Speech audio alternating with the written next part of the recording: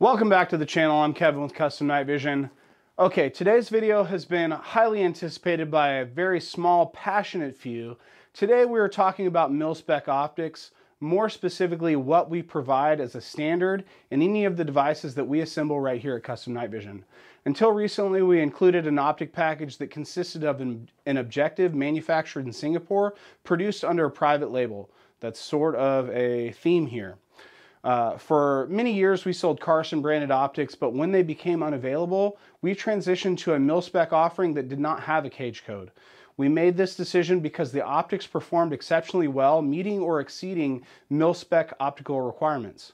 As we have always considered transparency a large part of our competitive advantage, we took the initiative and sought out an even better solution as we felt it was warranted by the feedback from our customers. Here we have the new Mil-Spec offering.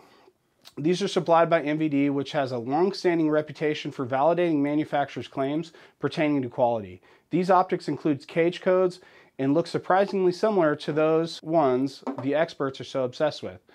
We are proud to announce our partnership with MVD, and these optics are for sale on our website right now. They offer outstanding performance that you expect with a more attractive price.